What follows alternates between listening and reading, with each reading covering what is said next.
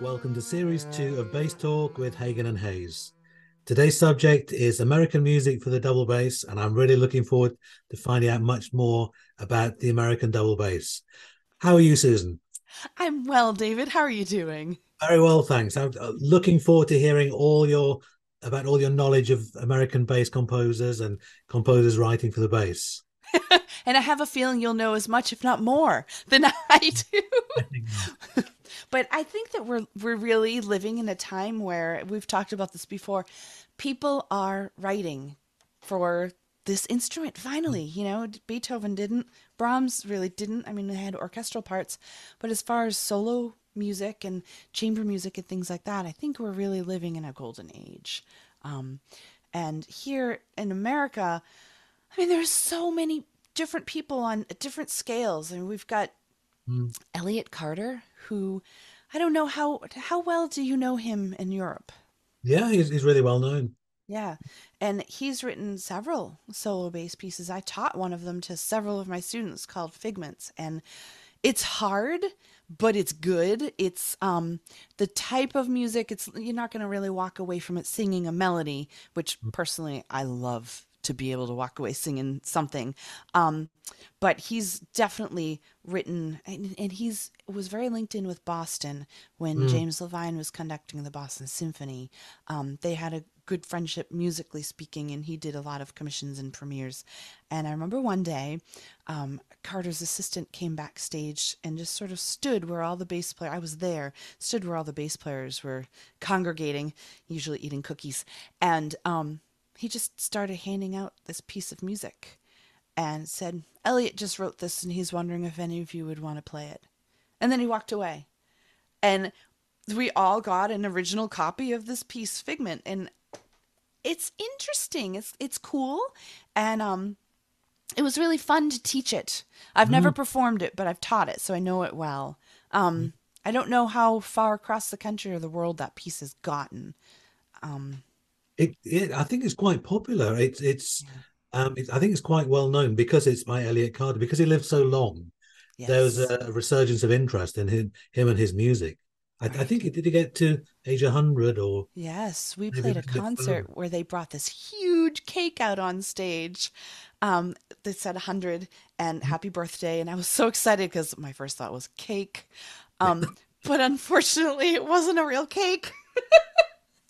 I was so upset. But they had cake backstage, but it wasn't that. It was just beautiful. It was decorated with like a keyboard wrapped around the outside of it and music notes. And oh, it was absolutely stunning. And I thought that cake looks delicious, but I think I would have been eating cardboard. That was an embarrassing moment because I walked backstage and I said to everybody, did you see that cake? Oh, I can't wait to dig into that thing. And they said, Susan, it's fake.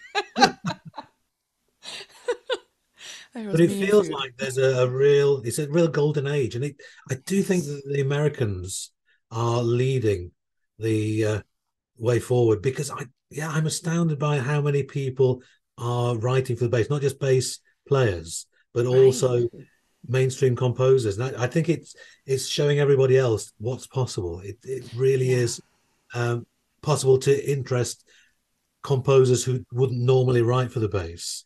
I before he died, I was in contact with Gunter Schuller, Mm-hmm.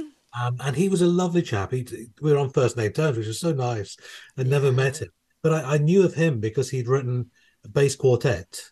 I think in, I think he was 22 at the time, so it's quite an early piece. But he'd written it with different tunings for each bass player. Yes. And you So have to retune sometimes between that's right. movements, That's right. which And is a it little tricky because it knocks the bass out of tune. Yeah, but at the time it was called unplayable.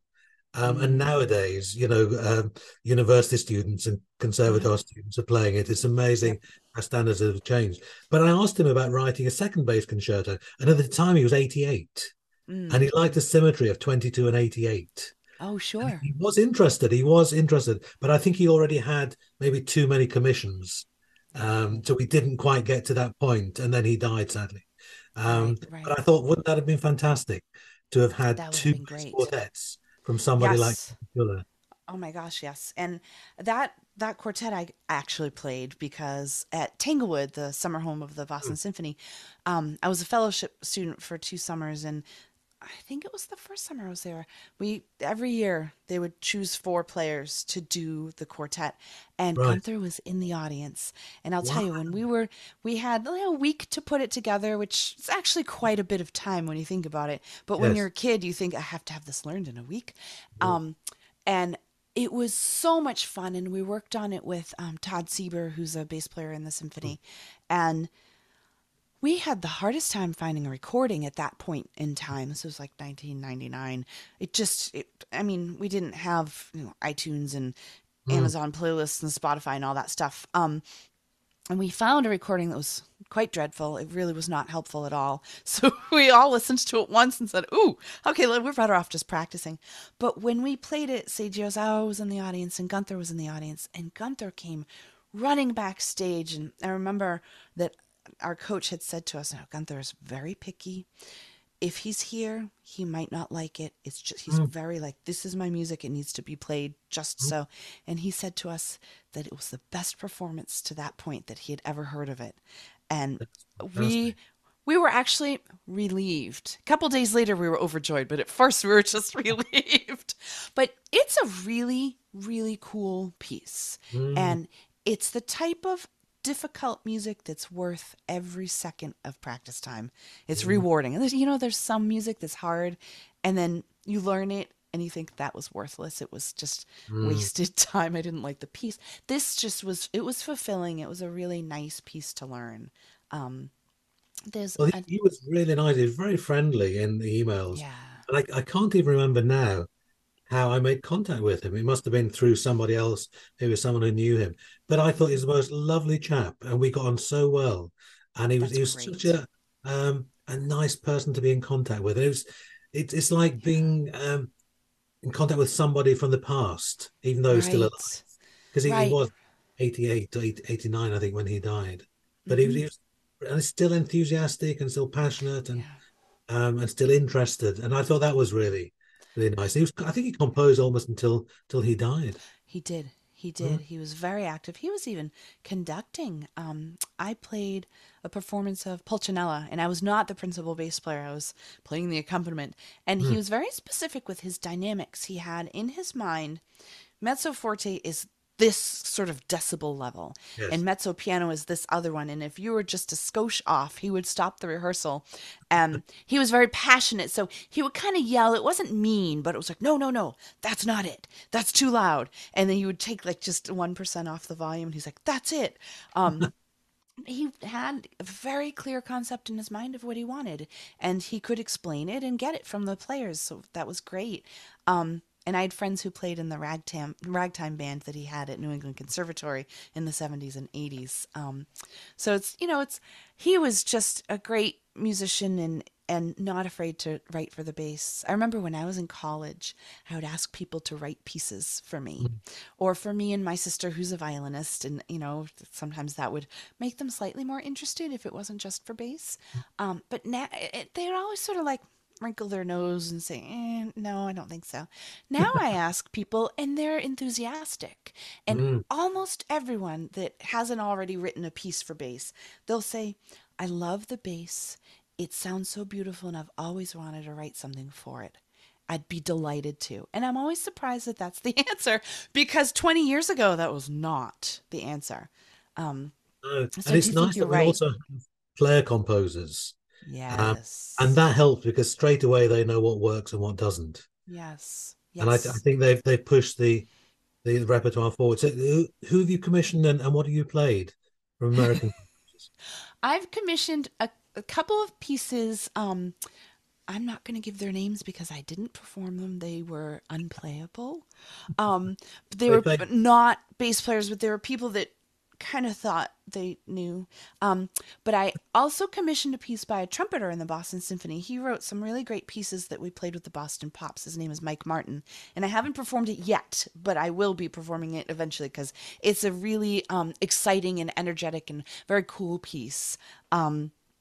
that he actually calls the tightrope, which is hilarious because I have a warm up in my warm up book called The Tightrope.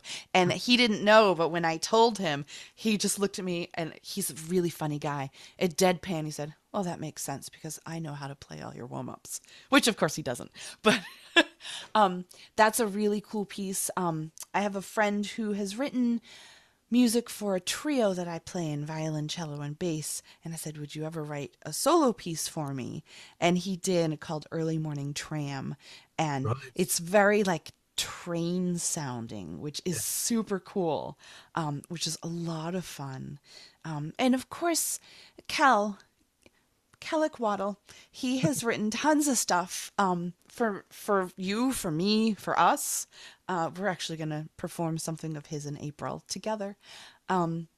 He's down in Austin, and he's a very enthusiastic and willing composer, which is something I love. You ask somebody to write a piece for you, and not only are they happy with it, they just like go crank it out and do it, and which is very fun. There's a woman in Boston named Marty Epstein, and she has like a 5 year waiting list of commissions. She's just That's good. incredibly sought after. Mm.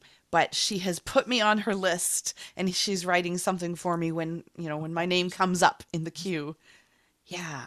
Yeah, I'm very excited. Her music is always quite difficult, but really like to learn. But Mm. for the listener, it's very accessible and great to listen to, which makes it rewarding.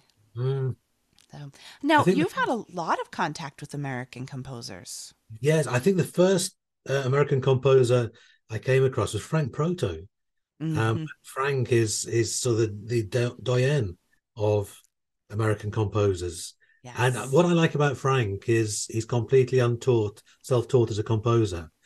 And because he plays so much music in so many different styles, Yes. his music embraces all these different styles, and it's really exciting to play, exciting to teach, Yeah. exciting as an audience member. And I think he's written some fantastic music. I think his music will really survive a I lot of think us. it will.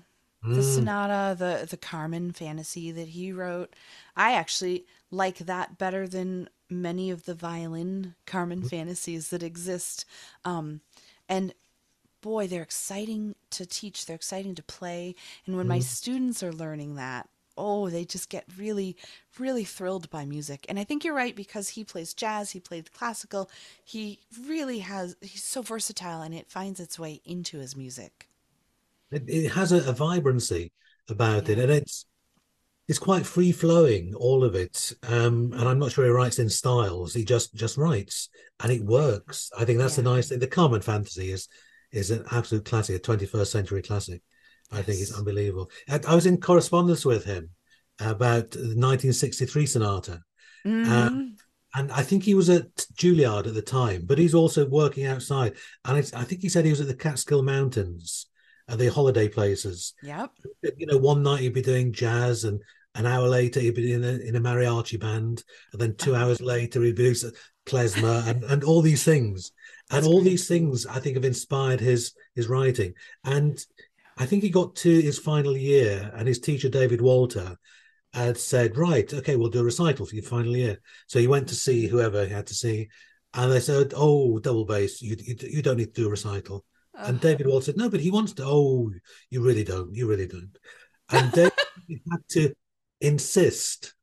oh my Um, gosh. Otherwise, Frank wouldn't have got a recital. And then they're putting a program together, and Frank said he couldn't find any modern music that he liked. Sure. So David said, "Well, why don't you write something?" And that's how Sonata 1963 came about. Ah, Wrote it for his own recital. Isn't that amazing? wow. That's brilliant. What a good solution. Isn't it? But it's as lively and accessible today. I've been Yes. teaching it the last few weeks, Mm-hmm. and it just hasn't aged at all. It's absolutely fantastic music. Yeah. It Yeah. really, it's yeah. It's quite luminous, and it's the It is. combination, I think, of all the different styles, which Yeah. is the reason it's successful. It that piece I didn't know about for a very long time. Mm, And my best friend in college, Michiko Suzuku, she was from Tokyo. And when she was done with school, she moved back home to Tokyo and she made a CD and she sent it to me.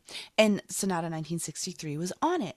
And I thought, I don't know this piece. I put the CD mm, on and I was just mind blown, partially because Michiko herself was an incredibly highly trained pianist who had gone to mm, the Toho school and decided she wanted to be a conductor.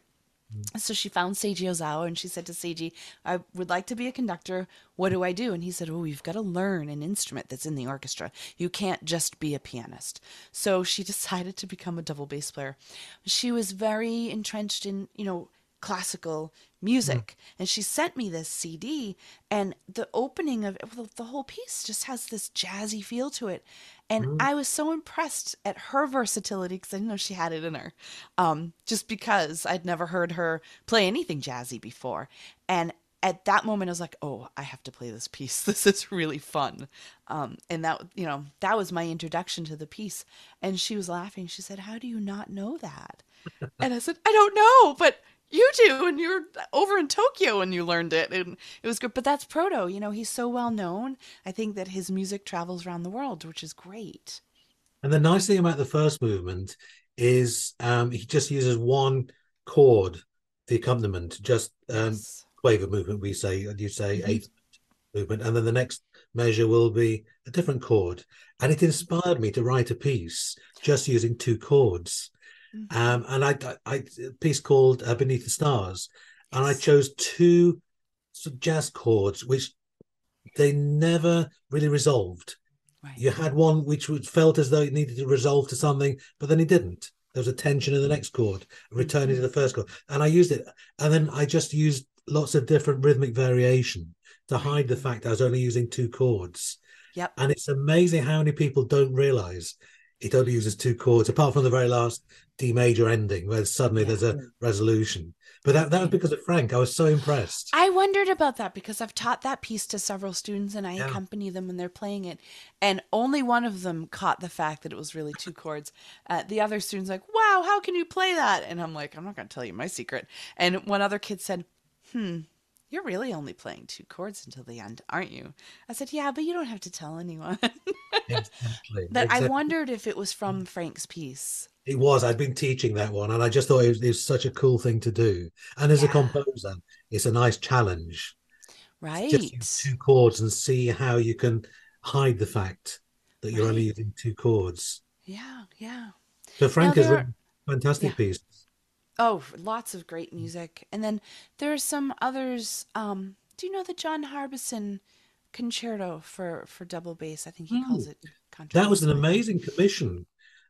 yes. Because I think wasn't it lots of principal bass. It was a whole Yes, symposium of people, yeah, five or so six this was a different. big commission, Yeah. and it was interesting because he had to write, I think, the piece for three different variations. The bass part had to work in orchestral tuning, solo tuning, and for bass tuning fifths.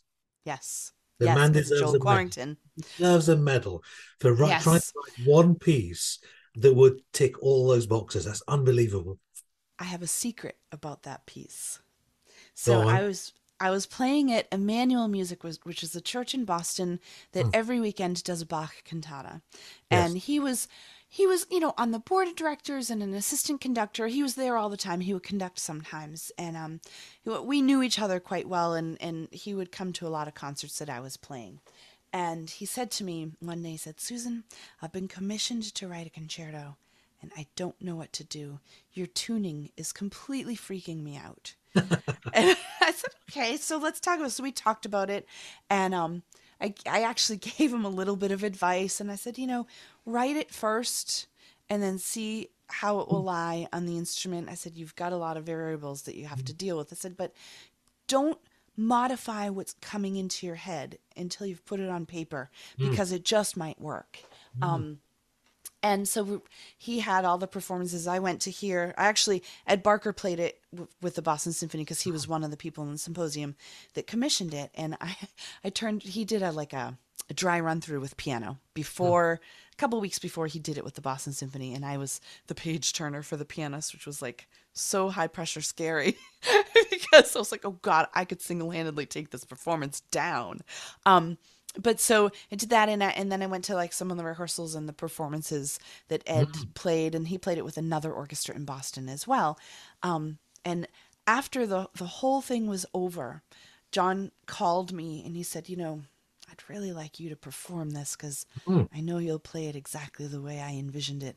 I haven't gotten that from any of the other performances yet. And I said, I heard the performance in Boston. It was pretty dang good. He said, it was, but I haven't performed it. But I Mm. know it was one that he was hoping, hoping Yeah. I would. He said, I will call orchestras on your behalf and see. But at that point, I wasn't doing any Mm. solo playing. And I was sort of, we'll see, maybe, maybe not, not sure. But he's very, very popular in Boston because he's Mm. based here. But it's a really fun and interesting piece. It Mm. really is. I think it made a big splash. I think that the enthusiasm about it has died down at this point because it's been a little while. But I think that if it were performed again, people would be very excited about it again. That's It's really amazing. neat. Yeah. Now you've commissioned people like Eric Funk and John Kennedy and Mm. others like that. Tell me a little bit about them and how you met them and reached out to them and all. Eric contacted me. I think we must have, maybe it was on Facebook or on the internet. We somehow made contact. Mm-hmm. And I was teaching in London at the time, and he was going, I think, to one of the Baltic states to record some of his music, and he's Okay. coming via London. So we met up and we spent hours and hours just talking. We became friends instantly.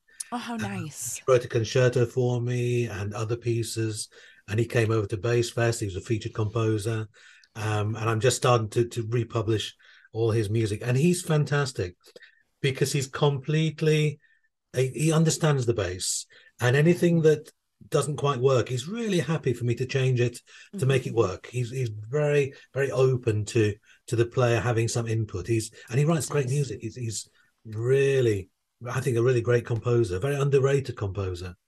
Yeah. But the bass music is lovely. I'm playing a pieces written for our Kuzovitsky project. Yes. And it's quite high. And I said to him, it will actually work an octave lower, and the Mm. octave lower is beautiful. It's just in Yeah. this nice, rich, sonorous register without being Right. right at the top of the bass. Yeah. Yeah. And it's really beautiful. I really love his music. So I do too. Eric, I've been friends with for many years. And I just had an email this week, and I was said about new projects I was doing, um, because of anniversaries this year of Oh, Smet right. and Puccini.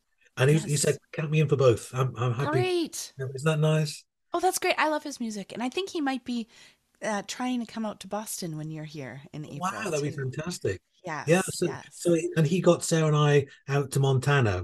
I did the premiere of his concerto with the beautiful little string orchestra of the Rockies, which Oh, was that's nice. nice. So that was Yeah. good. So we've been friends for goodness 25, nearly 30 years maybe. Wow. And Oh, he's that's written some great. nice music. Armand Russell, um, I don't know how I contacted Armand Russell. Hmm. Um, Maybe he contacted me. I don't know, but we Yeah. somehow made contact, and then I started publishing all his music. And again, he was Yes. fantastic. I just say, Armand, do you fancy writing me a new piece? And I Mm-hmm. tell him what it was and how many minutes, and he just Yeah. write it. Oh, I love that. He loved composing, and he would always write music which was accessible. Um, Yes. and so that That was makes a nice. difference. He does. And Bert Turetsky, Bert is a great friend of mine. I Yes. remember I think he wrote to me. This is when I first started out, and he put, "Dear Mr. Hayes." Aw. And then Bert, he's one of my heroes.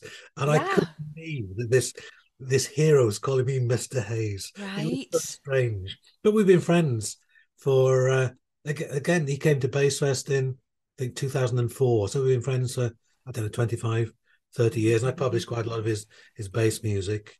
And I think one of the final pieces he wrote was three small pieces for me, for Oh, bass, which was really nice. yes. The first movement is lots of Baroque Mm-hmm. snippets of. I've performed this one. Yeah, it's nice. The second movement is all in harmonics, Yes. and the third movement is Bert. Um, I think you have to hit different. Chopsticks. That's right. Yes. And I've always said to many audiences, I'm not sure you're ready for this, but I'm going to give it a go. And it's just another aspect of what the bass can Yeah. do. People love it. They respond really well. I actually had to buy a set of chopsticks because I don't embarrassingly don't have chopsticks in my house. So I bought a set of three pairs Mm, and they're like hand painted and really pretty, of yeah. course. Nice colors because I figure if I'm going to use the chopstick, if it's wood colored, you Mm, won't see it yeah. against the base. So if it's, blue or purple or something that there's a yellow pair too, Mm, and it's just more visible for the audience. And I think that's maybe a good thing. I never know, but I think it is. yeah. Um, But one other Bert, person, he writes nice music, and his whole life has been in contemporary music. So some of his music is a bit yes, modern. But he was also a jazz player before he became right. classical. So a lot of his sort of jazzy bass music is really popular, and that Yes, does really well. So I've published quite a lot of Bert stuff. There's a little bit more still to republish, that's and good. then I people love like his Mary music. Ray. I think Mary is a flautist, She and I is. don't know how we became friends, but She's so sweet. she's the most lovely lady and Yeah. really fantastic composer. And often she writes everything is really quite short and quite Mm. succinct.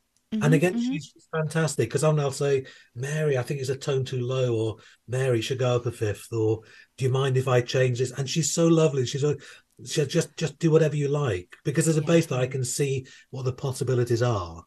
And Right. so hopefully the finished product is fantastic composer with a bit of editing from my Yeah. part. Right. But Mary's been so supportive. She's really She lovely. is so kind. And also, she's a part of the Cherokee community and she's helping to keep the Mm, language alive of the Cherokees, yes. Mm, which is really, in this country, that is a very important project because we've taken so much from the natives. mm, And it's really interesting. She'll post things on Facebook a lot, and I'm just in awe of it. mm. But her music is, like you said, it's succinct, but it's always so beautiful. It leaves me wanting more, which I think is a good thing, you Yes. know, She which is really is good. a miniaturist, and but everything Yeah, she writes is exquisite. it It's is. it's almost like they're just the right number of notes. It's really perfect, and it Yeah. just says what she wants it to say. I think it's lovely music. And I I really agree enjoy that. wholeheartedly. I always feel like it's the perfect sized cupcake. It's just you might want more, but you know that that was enough. It's Exactly. great. And in Florida, there's another which is Lloyd Goldstein, and Mm, he does something which I really think is super special, where he goes into the cancer centers and plays for the mm, patients, and mm, that I know brings peace and joy and some healing to the people, the patients and their visitors. Um, mm. and he writes a lot of soulful music and then some really upbeat music. I've played a lot of his, and I find him to be quite generous. He has sent me previews of some of his music before it's Yeah. published so that I can play it. And it definitely, to me, it has a very American sound, which I Mm, think is cool because, he's American. So it just has that flair to it. Um, and my husband tends to dance during a lot of these pieces. I shouldn't be telling anyone this, but I just did. Um, but his music is very very fun, and every now and then it makes me think, should I be playing for patients? Like it's an inspiring thing, really special, and I think important. My mom has her best friend would bring these beautifully super groomed, very clean dogs to hospitals to visit yes. patients. And Yeah. I think anything we can do to Mm. comfort the ill, it's a really nice thing. I met Lloyd in Prague in 2016. Right.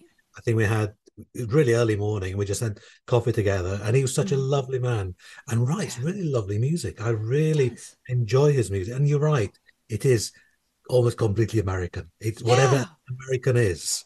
I think right. Lloyd encompasses that. He's got a way of just creating. Well, it's sort of Aaron Copland-esque, isn't it? Yes. Yes. There's To something about me, it which is couldn't really be from any other country. right. To me, American music, I mean, if I know we're talking about bass players, and gosh, I wish he'd written something for just us. Um, but if you say American music, I think Copeland. Mm, And it just, to me, it just paints the landscape and, all of that. It's just, it's beautiful. And I think Lloyd really encompasses that very well. I agree completely. Yeah. And Yeah, then two yeah, others we must talk about, Mike yes. and Lord Montgomery. Oh, how can we Arkansas. not talk about them? Exactly. They're two super enthusiastic and generous people. They really they write music for us all the time. And we're going to be playing one of well, Jason I think is going to play Mike's piece, but we're going to be playing one of Lord's pieces, a duet she wrote for us in April. I think you're playing a Kuzovitsky piece I'm as well. playing her solo piece.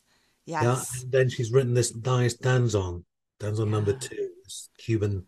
And it Um, has that great Cuban flair to it. yes, it's It's fantastic. Piece for I two love basses, that. brings two basses. We'll be doing it with two basses and piano to start with, Yes. until we Yes. get a string orchestra. But yes, Yes. great music. And I think they're coming to Boston They when are. Sarah and I are coming. So it'd be so nice to Yes. all meet up together. We should Meet do a them in person. podcast with all our I composers, think we should. I think that would be great. wouldn't Yeah. it? We Yeah. could do. Yeah. And they're great 'cause they're down in Arkansas. Mm. And they've invited me to come down and play some of their music. And I guess Mike has a Testori bass. And Lord said, leave your bass at home. Come play Mike's. But Fantastic. they're a great couple because they're both very kind and always willing to write music, and I don't think they ever say no to it. It's great, and that enthusiasm is important. Yeah, but I think we all share the same enthusiasm. I think that's the nice thing Yes. about this. And Yes. Mike and Lourdes are exactly like that. I love working with them, and I they're do so too. generous with their They time and are. talent and Yep. and passion. It's really nice. So Yeah. I've really enjoyed getting to know so many American composers. It's amazing because 20 years ago, I didn't know many that wrote for the bass here in America. And now I feel like I'm sure we've forgotten dozens of people, and Mm, we'll have to do a second follow up to this or something. But it's as you say, we're in a golden age, and we're so lucky. I really feel grateful to that. mm, Um, we are. so we'll maybe revisit, but maybe we'll talk about Europeans at some point too, and British composers. God knows there's a lot of them, and I know one right here. But this is a fun topic, and thank you everybody for listening to season 2 of Bass Talk with Hagen and Hayes. Like and subscribe on our channel. We'd like to thank our sponsors, Leatherwood Rosin, who has such a great line of new bass rosins. So check them out at leatherwoodrosin.com.au, or you can see it on our website. There's a link there, and also to gracegallery.net. And everybody, I hope you all stay well, and we look forward to talking next time. Take care. Bye.